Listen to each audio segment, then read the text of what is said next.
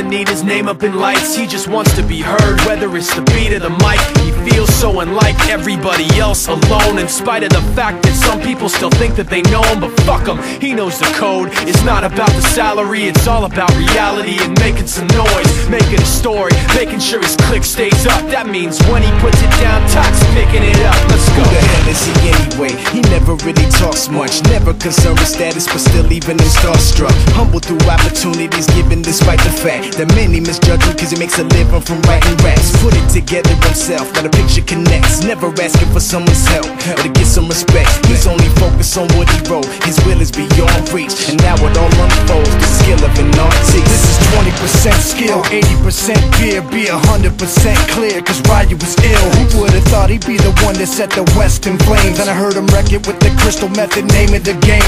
Came back, dropped Megadeth, took him to church. I like Bleach, man, Ryu had the stupidest verse. This dude is the truth. Now everybody giving them guest spots and stocks through the roof. I heard he fucking with that stock.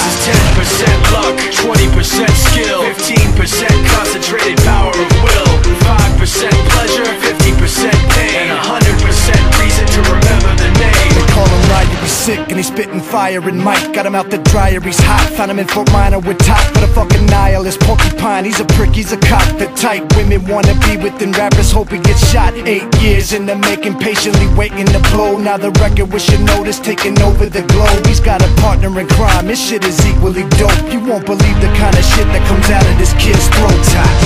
He's not your everyday on the block. He knows how to work with what he's got, making his way to the top. He often gets a comment on his name. People keep asking him, was it given that birth that doesn't stand for an acronym? No, he's living proof.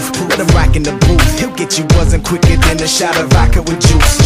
Him and his crew are known around as one of the best, dedicated to what they do and give 100%. Forget Mike, nobody really knows how or why he works so hard. It seems like he's never got time, because he writes every note and he writes every line. And I've seen him at work when that light goes on in his mind. It's like a design is written in his head every time, before he even touches a key or speaks in a rhyme. And those motherfuckers he runs with, the kids that he signed, ridiculous, without even trying. How do they do it? This is 10% luck, 20% skill, 15% concentrated power of will, 5% pleasure, 50%